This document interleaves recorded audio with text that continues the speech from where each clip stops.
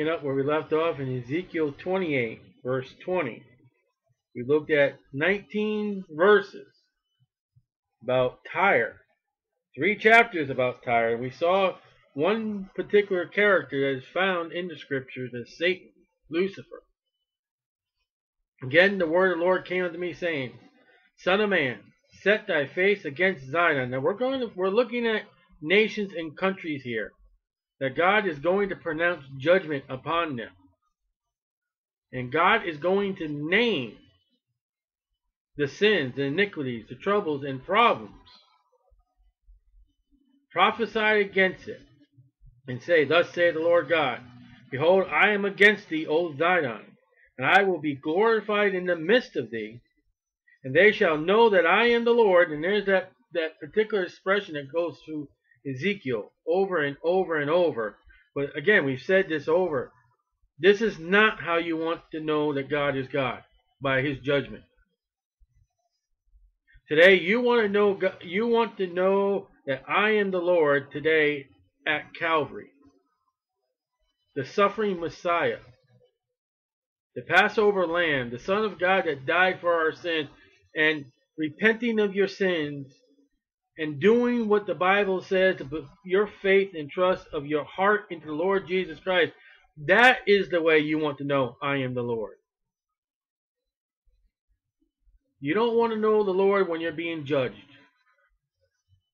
And that goes for a Christianity life too. You know, when you mess up as a Christian, you do things wrong, you don't want to know what God is. When he brings out his spiritual belt and his rod and starts punishing you as our Father, as a father will punish his children for doing wrong. It's not the time to know I am the Lord. And you ought to know that the Lord, I am the Lord. Because you're going to go through many troubles and problems and things in your life. You're going to have happiness, you're going to have joy, you're going to have misery, you're going to have pain, you're going to have sorrow, and all things you ought to know right now today, I am the Lord. And that will get you by. That will get you through. That will get you to the finish line that Paul said in 2 Timothy chapter 4. He says, I have finished my course. That's knowing that I am the Lord. When I shall execute judgments in her, and shall be sanctified in her. Judgments will bring you to know the Lord.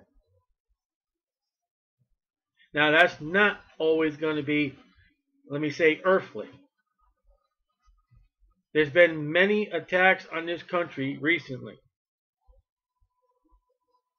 I'm not talking about particular religions. I'm talking about all kinds of. There's been all kinds of massacres. There's been all kinds of diseases and plagues running through this country, and they're not knowing the Lord. It's supposed to bring you to God,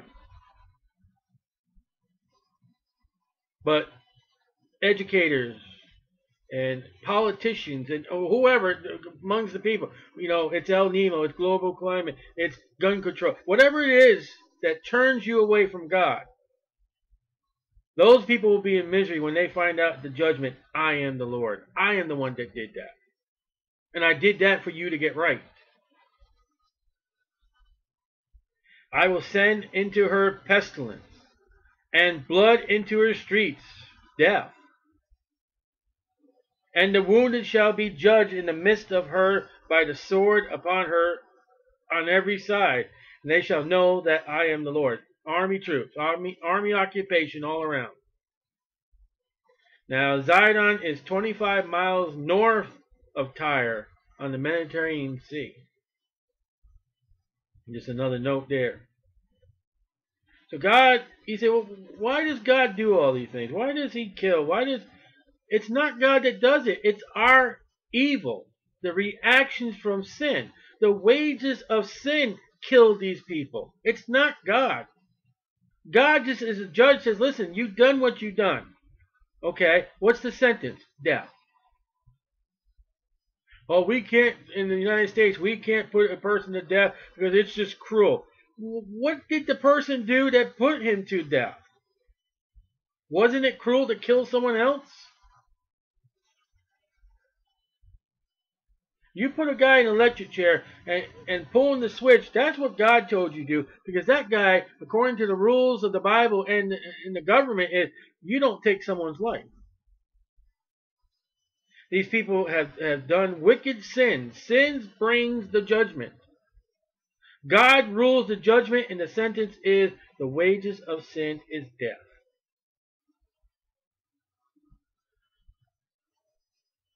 And there shall be no more a prickling briar unto the house of Israel. And that's a prickling, describes itself, nor any grieving thorn of all that are round about them, that despise them. They shall know that I am the Lord. There's coming a day that Zion will not be a hindrance to Israel anymore. They're not going to trouble them. They're not going to cause them grief. Zion will be gone, and Israel will still be. Thus saith the Lord God, when I shall have gathered the house of Israel from the people, among whom that they are scattered, shall be sanctified in them in the sight of the heathen. Then shall they dwell in their land. What land is that? That I have given to my servant Jacob. Go study the book of Genesis. That land grant's given to Abraham. That land grant's given to a son of Abraham, Isaac. That land grant's given to a son of Isaac, Jacob. That land grant's given to the 12 tribes, the 12 sons of Jacob. Ishmael and Esau are not part of this land grant. That land today that's occupied by all religions, all media, the United Nuts, will be one day Israel's land, and no one's going to have nothing to say about it because their king, they don't have a ruler today. They have, I think it's a prime minister or whatever they call him. That's not no ruler. That guy is a puppet of the world. But one day when David's throne is set in Jerusalem, Jesus sitting upon it, it will be their land with their King of Kings, the Lord of Lords. So it don't sound like to me that God's all finished with Israel. Listen, if God was finished with Israel, as some churches and religions teach, we can throw out the Bible right now because Ezekiel 28:25 is wrong. If God has said, I'm done with you Jews. I've had it. Go to hell. I'll bring in the church. I'll let the church bring in the kingdom. Thy kingdom come. We'll come marching. And when we bring the kingdom, then Jesus Christ will show up and smack us on the back and give us all kinds of dander and all kinds of riches and glory because we brought the kingdom in. And the Bible 28:25, you can close your Bibles, throw them in the garbage. Because God said He's going to put them in the land. Now they're in the land, but it's not their land. All during the Bush campaign of presidency, they had these fences. They would move these fences, so the PLO would be happy and move their fences a little more, so the PLO would be happy. And then during the other presidential reigns and stuff like that, you gotta give up a little of this, you gotta give up a little. You can't fire missiles at them while they fire 25 missiles into you. And then the great English reign of power and greatness said, well, Jews, go back to your land. Oh, wait a minute, hold on, we gotta give a certain piece of land to the land of Jordan. We're so sorry. You wait till God stamps His foot down and says, that's their land. And they shall dwell safely. Is that today? So it's got to be prophecy. Therein. And shall build houses. Okay, they're doing that. They're building houses. But are they dwelling safely? And plant vineyards. Do you see what's going to go on in the millennium? They're going to have peace. They're going to build. And it's going to be vineyards. I don't think those vineyards will be making hooch. Can you imagine new wine when the curse has been lifted in the Lord Jesus Christ, what that's going to taste like? If you like grape juices, I've taken grapes and put them in a juicer, and when they're that fresh, Wait to see how fresh they are when under the King, the Lord Jesus Christ, that created the grape. You know, when he made water into wine, they said that was the best drink they had without intoxication. Yea, they shall dwell with confidence. Are they doing it? See, you can say, okay, they're building houses now. And we've got peace. Peace is coming in the world. Under the United Nations, we got peace. And they're planting vineyards, and we're giving money to plant trees and all that other stuff, all that. But are they dwelling with confidence? You go over there and ask Israel today, if you were to die right now, do you know where you're going to go? He has no confidence. He might be sitting outside a cafe in a little table and chair with his wife or his girlfriend, and next thing you know, be blown off to pieces. That's not confidence. Kids carry AK-7s on their back with their book bags going to school. When I have executed judgments upon all those that despise them round about them, I will curse them that curse thee. And they shall know that I am the Lord their God. Now, I believe they shall know. I think that's the Jews he's talking about, what we've just been doing. When God gets rid of all their enemies. Can you imagine? Listen, you're kind of weird. David's coming back. Let's just say that. Can you imagine David's walking around Jerusalem like, should we go fight the Philistines? And who were the Philistines? Well, they were, Goliath and all that. There are no more Philistines. Jacob, what if I see my brother Esau? No. There are no more Esauites, Edomites. There are no more enemies of the Jews in the millennium. They're wiped out. They've been judged at the judgment of the nations. They didn't help Israel. They didn't do nothing for them. And they get the judgment to know that God is God, is they ended up in the lake of fire into hell. And those nations that do help and do something for them, they get to be in the millennium. Everyone that's in the millennium is one who liked or helped the Jews. There's no Jew haters. You want to be anti-Semitic, you ain't going to be in the millennium. I don't know how anybody could say they're saved, a Christian, and be anti-Semitic. It don't go.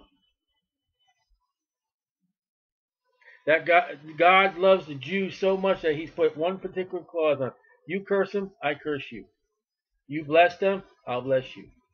He said no other nation. Now we've done 26 verses. We talked about 19 verses of Satan. And we talked about 25 and 26. We talked about God is bringing back one group of people to their one specific piece of land.